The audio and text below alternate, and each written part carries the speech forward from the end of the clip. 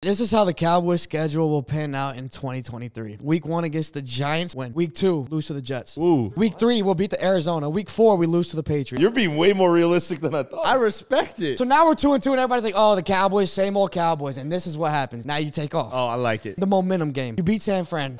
Stay on the West Coast, you play the Chargers. Smack the shit out of the Chargers. Bye week. Now you got the Rams. Easy win. Now you go into Philly. You beat the Eagles. The Eagles can't beat Dak Prescott. That's a fact. Bro, you're not going to go into San Francisco at the Chargers and at the Eagles and win all of those games. You are. The Giants at home, 7-2. Carolina. So we're going to beat Carolina. Washington at home. We play bad on Thanksgiving. We're going to lose that. Then we got Seattle at home. Win. Then we play the Eagles at home. We beat them. Dak doesn't lose to the Eagles. That's fucking crazy. So you're 11-3. Buffalo. That's a tough one. We lose to Buffalo. Christmas Eve in Miami. We beat them. We play Detroit in Dallas. We smacked the fuck out of them. Washington. I think this will probably be a game that doesn't matter. We might even sit our starters. We'll lose to Washington. What was your record? Cowboys go 12-5.